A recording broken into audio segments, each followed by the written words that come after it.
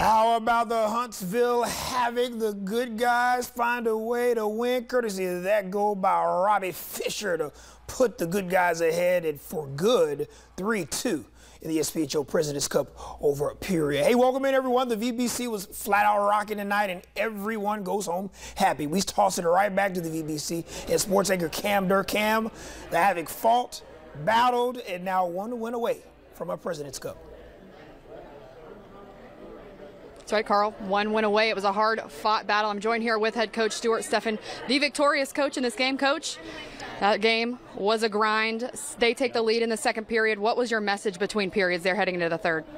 I was just trying to get the guys to settle down a little bit there. I thought we lost our composure, a little bit in the game there. Again, we're a young team. I think we have 12 rookies in the lineup, and they're the opposite. They got 12 vets, and they just look like the calmer team there for a while there. So really, second intermission, I just tried to settle the guys down and just try to give them a little bit of confidence. Just telling them they're all really good hockey players. There's a reason why we're here. So it was just try to settle the nerves a little bit, and hopefully get them to kind of perform the way we can. And obviously, we did it come back in the third period.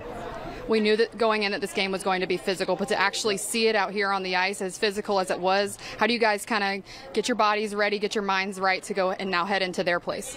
Yeah, we knew coming into this game that they were going to come out and try to be, physical, and it's kind of the way they've been the last 10 years or whatever. So they're always the same way. But our guys are prepared for it, and I think we've done a really good job this year. Not getting pushed around. We always got fight back, and the guys showed that. So yeah, there's a few guys probably a little banged up, but again, they just got to recover here the next 2 days, and be ready to go on Saturday night. Yeah.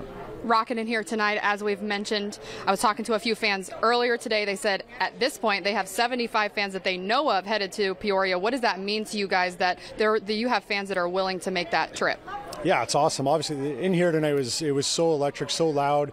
I feel like my voice has gone a little bit just trying to, just tell the guys who's up next on line changes. But yeah, it sounds like we're gonna have a lot of fans traveling up to Peoria, which is awesome. I mean, it's a long drive, so to have a good fan base there will be awesome. And hopefully, the guys will see that, and they know that people are really pulling for them here. So hopefully we can get the job done there. Best of luck to you, Coach. 3-2 the final, Game 2 on Saturday in Peoria, one win away from a President's Cup final, Carl.